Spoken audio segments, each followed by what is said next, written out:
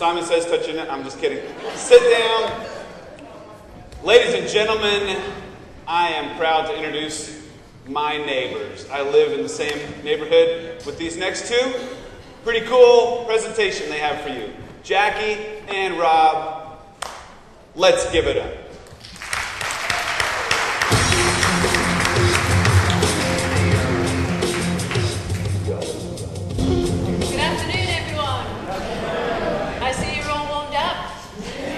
Sorry, I missed out on the background.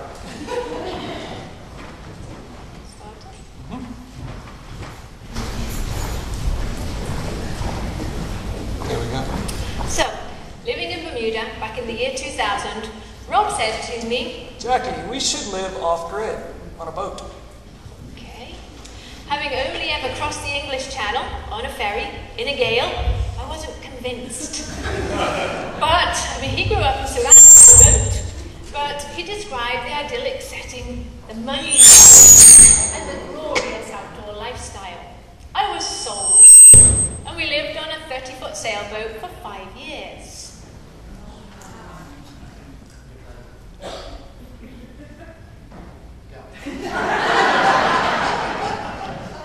But the idyll I promised was challenged somewhat.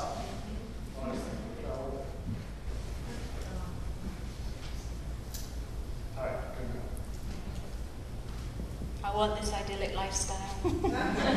There it goes. There's our boat. That's a hurricane. Hurricane Fabian, to be exact. She survived. I survived.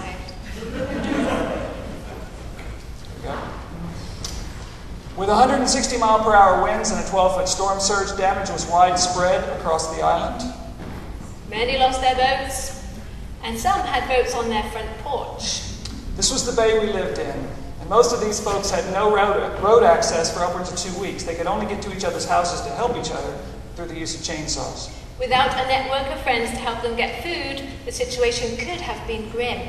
But the value of community connections, social capital, was proven by Hurricane Fabian. Everyone pitched in, everyone mourned the dead, and everyone stayed. Bermuda proved resilient in the face of natural disaster. And with 2 solar panels and a wind generator, where most of the island was without electricity for 6 weeks, we had power. We had our first lesson in personal resiliency. Contrast this with what happened in Katrina. Ninth Ward was a community with nowhere to go and no way to get there. Government was unprepared, therefore it was a community forever changed. Many of the survivors left, never to return. And so New Orleans was not resilient. But what exactly do we mean by this term? Resilience is the ability to withstand a shock, whether economic or environmental, without experiencing threatening upheaval. But community resilience is not just about natural disaster preparedness. On a personal and societal level, we must decide what we need to be resilient in the face of. Our culture is facing immense challenges, in case you hadn't noticed, that aren't going to get a response from FEMA. For instance, our supply of easy-to-get, cheap, amazingly energy-dense oil is dwindling. According to the Energy Information Agency, peak oil occurred in 2006. Now here's a quick visual just to explain peak oil for you.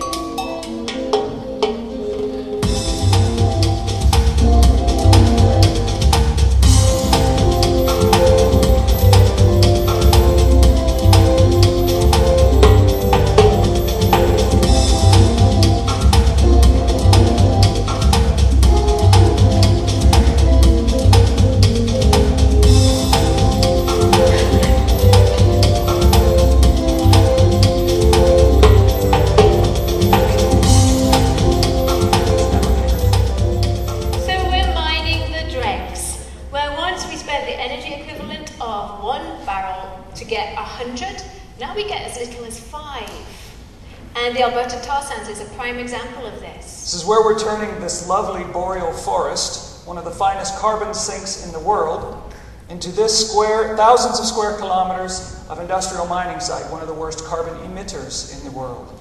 And we're also experiencing strange climatic events caused by greenhouse gases warming the atmospheric envelope of the Earth.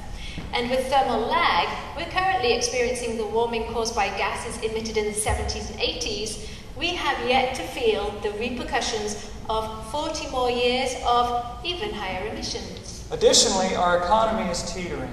We're experiencing shocks to the economic system, at least partially due to its complete dependence upon the exponential growth in the use of resources. This has rocked our faith in our pensions, healthcare, mortgages, jobs, for some people even the provision of basic needs. Now, while this all may sound kind of grim, and you're thinking these two sustainability freaks are going to tell us how we can remedy these problems, or perhaps you're paralyzed by the immensity of all these crises that face us. That's common when peak oil sinks in. Maybe you're in the ostrich camp? So long as I can get my petrol for $3 a gallon, all is well with my world. But we know that there's growing dissatisfaction with the volatile economy. Our economy is experiencing energy supply fluctuations as well as other resources, which causes all sorts of fluctuations and problems with the prices that we depend upon. Clearly, business as usual is not going to work no matter how sandy our heads get. And isn't it better to prepare for it? Because even if we're wrong, which is not often, but sometimes we can be wrong, we will have built sustainable, resilient communities. You can't argue with that, surely. So let's get down to the basics. What are the characteristics that any community, city, even neighborhood needs to be considered resilient? Local control of vital security factors is essential. For instance, food, water, energy, that sort of thing. Community involvement in the decision-making process and so how that happens is also essential. That's not going to happen without a functioning, participatory, inclusive democracy. Focus on flexibility and adaptation to quickly changing times is important. Once you know the inherent strengths of your community and your native resource base, then create a reskilling program customized to your area. And as with any serious endeavor, planning is required. We must first identify the challenges and formulate a plan to deal with them collectively and in a nonpartisan manner.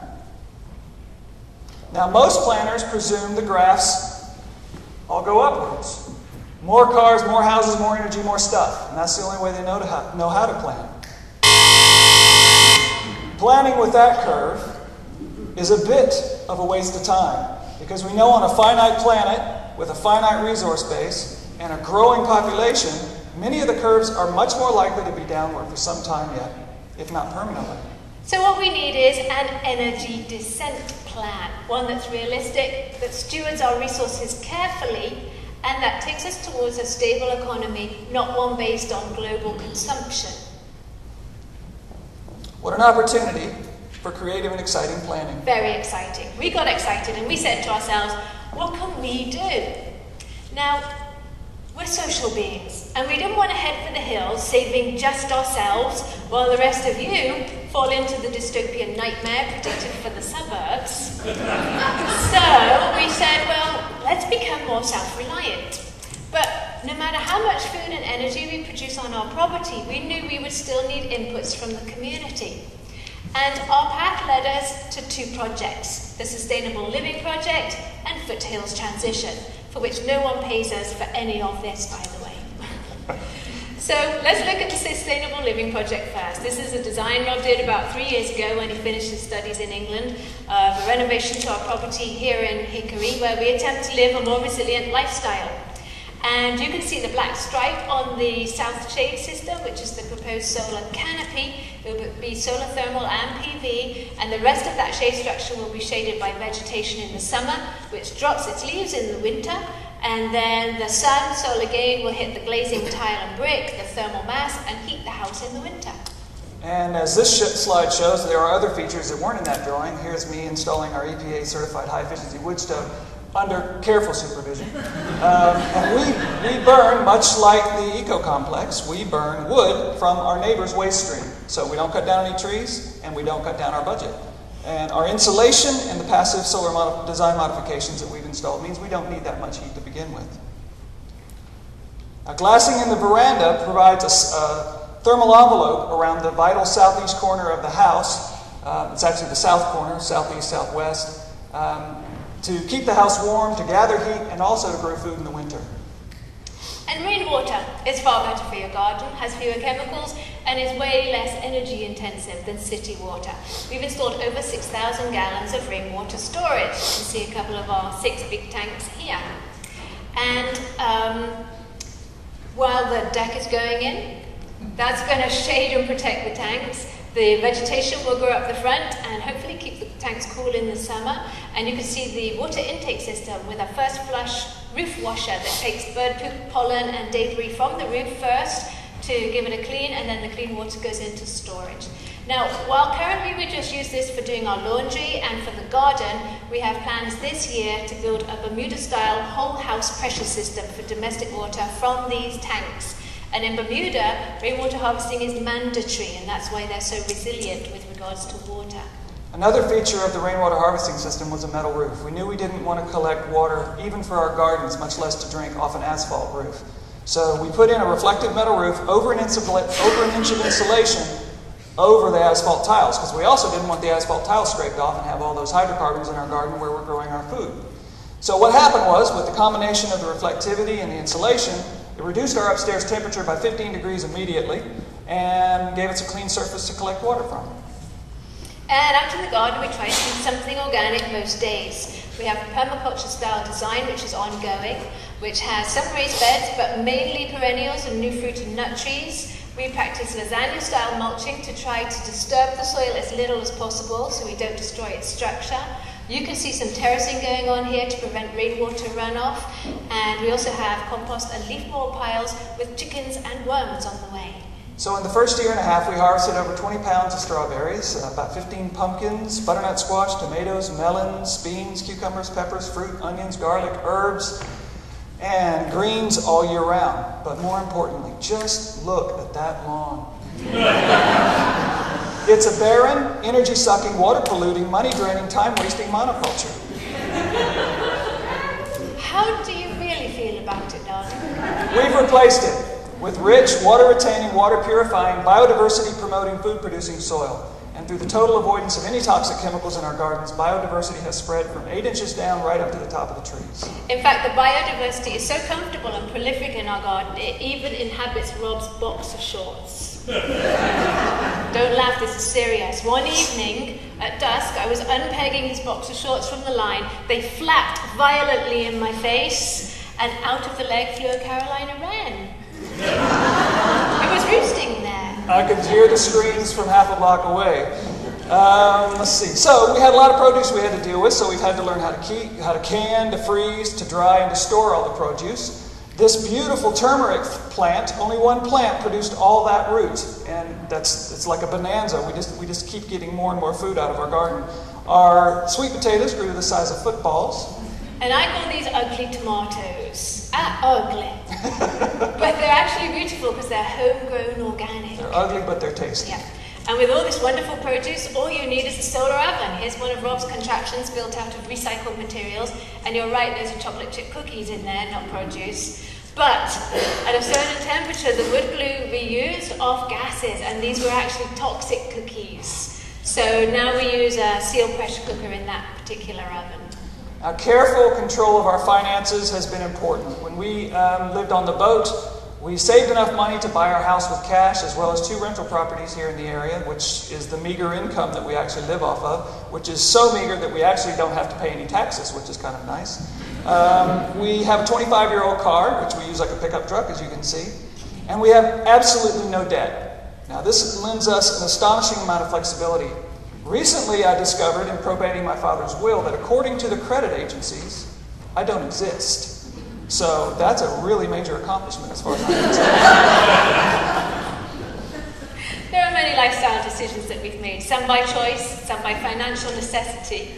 Some significant ones include designated no driving days, no satellite or cable television or landline. We do have internet because we're researching all the time, and we can watch some television through the internet, so we're not starved of popular culture. And we also have only limited health insurance. We're part of a health cooperative, and we have a fairly healthy lifestyle. For the most part.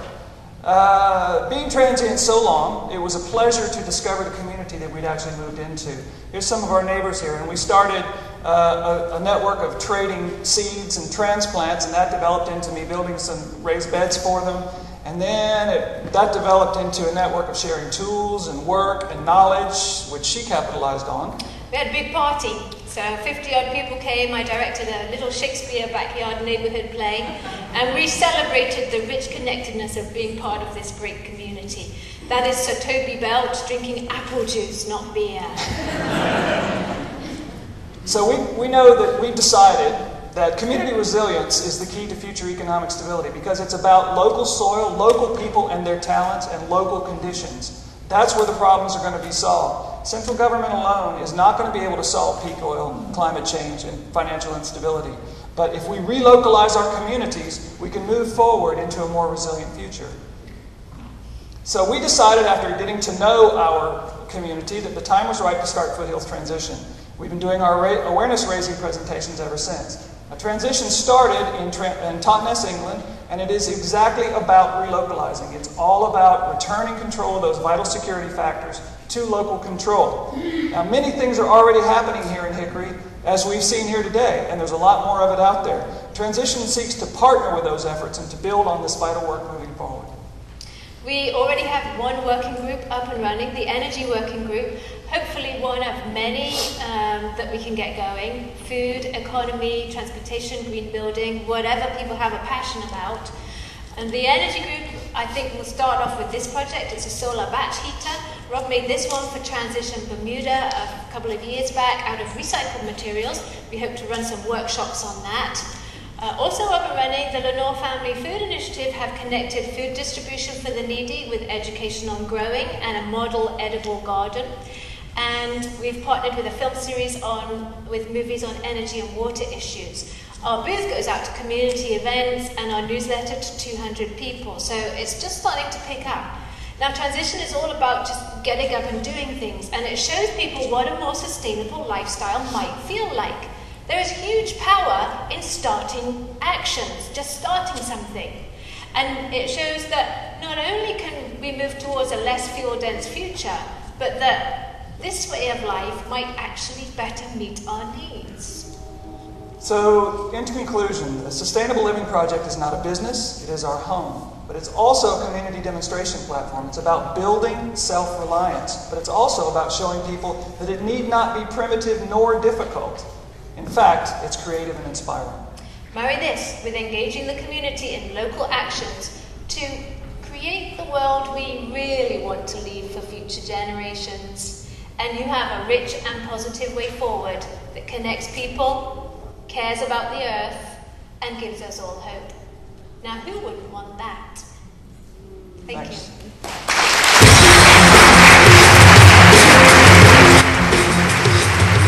you.